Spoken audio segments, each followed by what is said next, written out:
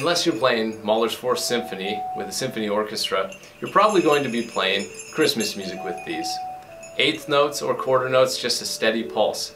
But it's really important that we really lock in with the orchestra or with the band when we're playing sleigh bells. So how do we do that? Like any sort of shaker, you need to have very jerky and precise motions to get a clear rhythm. So one approach is to hold the handle with one hand and strike the top of the handle with the other. This can work just fine, but one thing to remember, that each jingle bell has a little ball inside of it, and the jingle bell doesn't really start to ring until that ball goes up in the air and hits the bell. So there's a slight delay to the sound. So if you're playing like this, you need to remember to be on top of the beat, a little bit on the front edge of the beat, or else it will sound like you're dragging.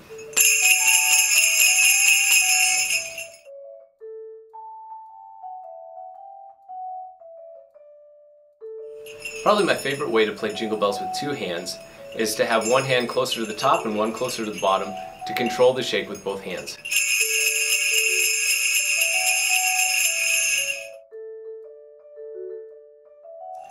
If you're not able to commit both hands to the jingle bells, then I would recommend holding a little farther down on the instrument to have control and shaking with one hand.